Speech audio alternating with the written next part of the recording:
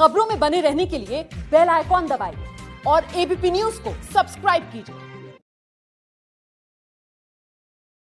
तो 23 मई को आएंगे चुनाव के नतीजे, लेकिन उससे पहले यहां ये जो हमारा डेटा सेंटर है, मैं आपको जल्दी से जरा लेकर चलती हूं रिवाइंड करके 2014 में। 2014 लोकसभा की तस्वीर क्या उभरी थी? कुल 543 लोकसभा की सीटें।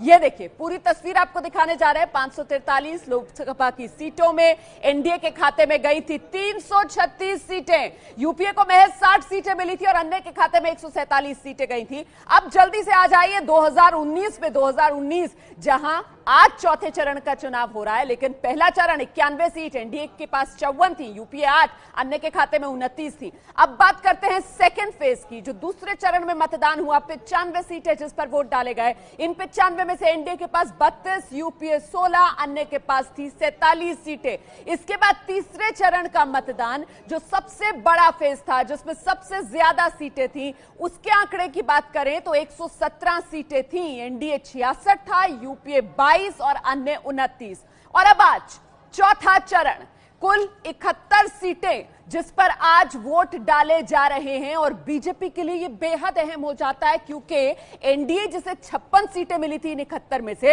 अकेले बीजेपी को अपने दम पर 45 सीटें मिली थी। अब जरा जोड़ लीजिए ये पूरा आंकड़ा कहां जाकर बैठ रहा है। फेज 1, फेज 2, फेज 3, फेज 4 मिला दिया जाए तो पहले और दूसरे फेज को मिलाकर 12 राज्यों के अंदर चुनाव खत्म हो गए थे। फिर तीसरे फेज के बाद देश के 21 राज्यों में चुनाव खत्म हो गए और चौथे फेज के बाद तो 22 राज्यों में देश के चुनाव खत्म।